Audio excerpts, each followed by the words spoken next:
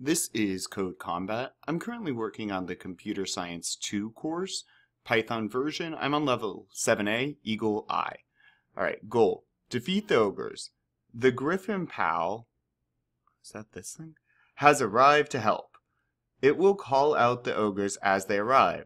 There won't always be an ogre, so you should use an if statement to check if an enemy exists before trying to attack it. And as we've talked about in the last couple of videos, if an enemy exists, so what happens here is we make this variable enemy. We set this equal and we say, hey hero, and use the method find nearest enemy. So our hero is told, hey hero, look around, and our hero does. If our hero sees an enemy, the hero then says, okay, that enemy's new name is enemy, right? So hero, look around. If anyone's close to you, name them enemy. However, if our hero looks around and sees nothing, the variable enemy here will then equal nothing. So the hero looks around, finds no one, and says, nope, nothing. Enemy equals nothing. That's what if does. If is going to check, wait, is there actually an enemy? Okay, if so, and it will run the code in the if statement. That's what our if is doing. That's why it says if enemy. So let's see what we got. Remember that enemies may not exist yet. If there is an enemy, attack it. So if enemy, right?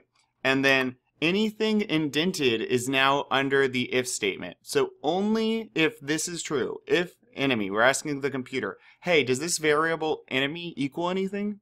And if so, if enemy does, run whatever code we want. And what we want is to attack and attack. We want to attack if there's an enemy. Okay, let's give that a shot and see what happens.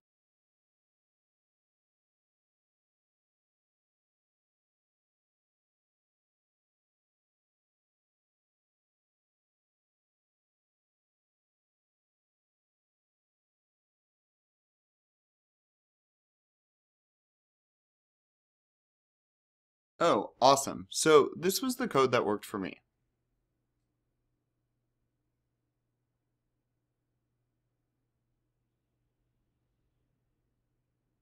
Great, let's keep going.